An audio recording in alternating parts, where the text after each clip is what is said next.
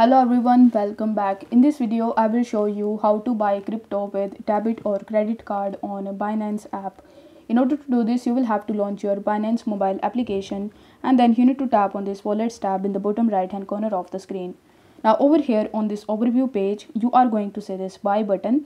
So if you tap on buy, over here you are going to see a bunch of different options that would allow you to purchase crypto on Binance. Now over here you need to select the first option, which is P2P trading, and once you do this you will be redirected on this P2P page. Now over here you will have to select the merchant from whom you want to purchase USDT, and in return you are going to give them the currency according to your country, and for that you can use your debit or credit card as well. So in order to select the merchant, you need to make sure that they have this yellow icon right next to their name. After that you need to tap on the buy button right next to it.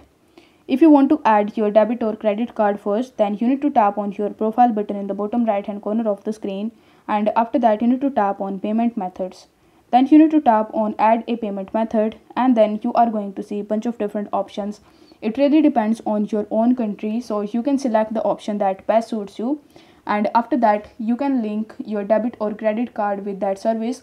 For example, in your Binance app it is showing that you can make payment using PayPal, so you can link your debit or credit card with PayPal, and after that you can initiate the payment on Binance using that method.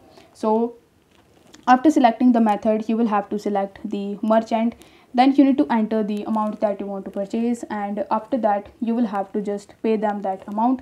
After waiting for some time, they are going to give you USDT in your account, which you can use to purchase cryptos on Binance. So if the video was helpful, then don't forget to like the video and subscribe to the channel. Thank you so much for watching.